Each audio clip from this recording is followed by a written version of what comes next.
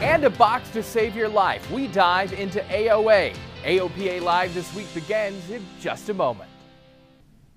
Well, angle of attack indicators can be a valuable safety tool in the cockpit, and they are becoming more common in general aviation. But how do you use one? And what do they really tell you? CFI Laurence Balter demonstrates a landing using AOA as the primary instrument.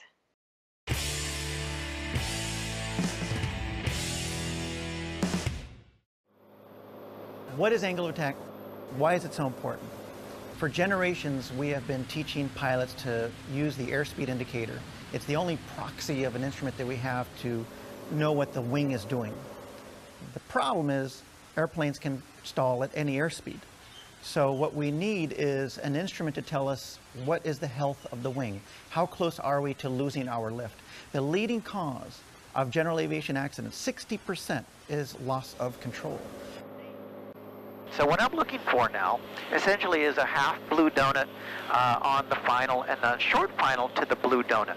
I am not watching the airspeed indicator. I could care less about airspeed. Airspeed is a byproduct. Airspeed is energy. AOA is lift, and all I'm concerned about is lift. So I always ask the same question when a pilot that has never flown angle of attack to come sit down with me and we talk about it. And I say, what is 1.3 VSO for your airplane?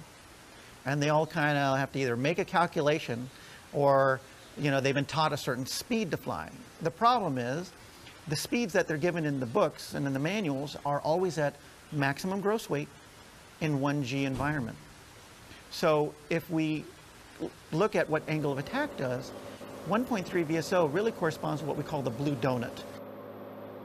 So you can see I'm just kind of flirting with the blue to a half blue, which is fine. Remember, AOA is the blue donut is irrespective of the weight of the airplane. It's irrespective of density altitude. And it's always going to be the same angle of attack. We are at the sweet spot right now. Now, if you could see my vertical speed, you'll see that we're between 300 and 400 feet per minute descent rate.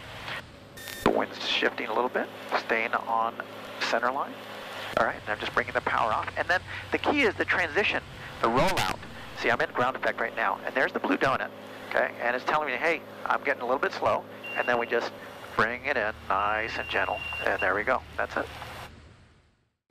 You can find more flying technique videos on our YouTube channel.